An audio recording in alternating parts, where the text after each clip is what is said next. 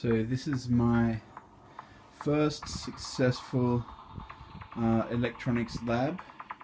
It was Project 4, an American patrol car siren.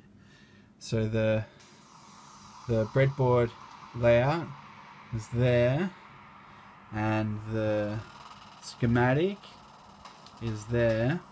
This is exercise 4, which is, wouldn't you like to make a siren of your own that sounds just like the patrol car siren?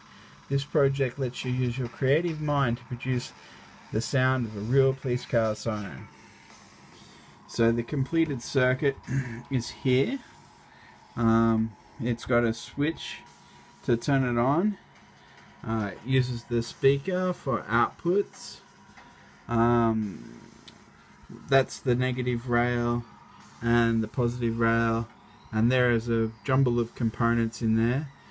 If you look at the schematic, you can see that on the left it has an astable multi-vibrator, and then down the bottom looks like an amplifier to me. So let's give this thing a whirl. He's going to be turned on, and whoa, that's it. I don't know if that really sounds like a North American patrol car or not. Turn it off, turn it on. If we mess with the components a bit, we can get a different sound. If I pull out that, it goes into, like, I don't know, like it reminds me of asteroids and rapid fire laser. But there it is. That's the